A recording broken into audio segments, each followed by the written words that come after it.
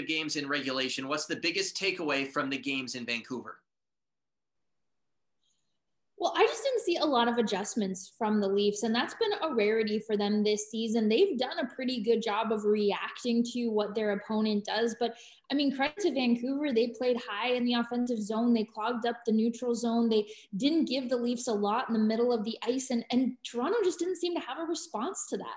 And then you look at their penalty kill. It was 0 for 3 over those 2 games. And that's a tough way to lose the special teams battle. And it's something that can't carry over here for Sheldon Keefe and company.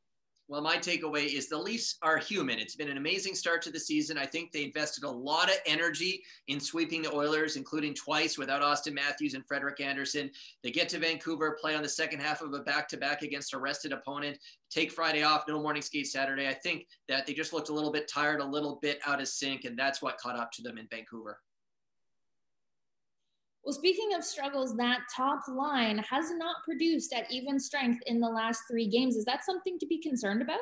Okay, here is what I make of the top line, because it is jarring when they go 3 games without an even strength goal produced. I think Matthews, 15 shots to lead the team in the 3 games, maybe a little rust, still finding his way a little bit back, but I think he'll be fine. Joe Thornton, maybe they got to look at load management in these back-to-back situations, because I thought he was a little bit slower than usual in those games, but I think ultimately that line will be fine.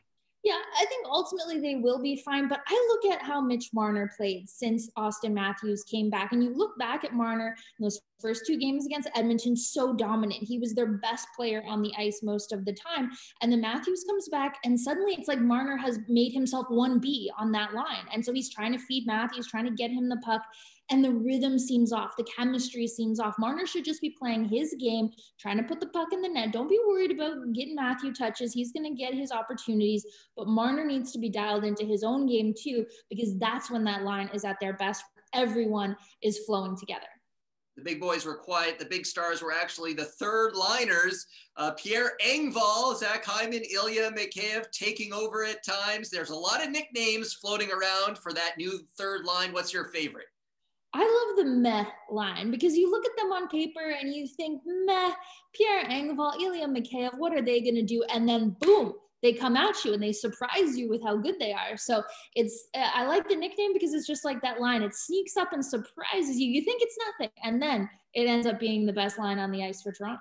Zip line is a good one too with how fast they are, but I like the hem line. Engvall 6'5", Mikheyev 6'3". Their wingspans, it must be so intimidating to try and get out of your own end against those guys, especially with Hyman being such a ferocious forechecker. So I'll go with the hem line. The question now is, will we see them at home? They've only played together on the road.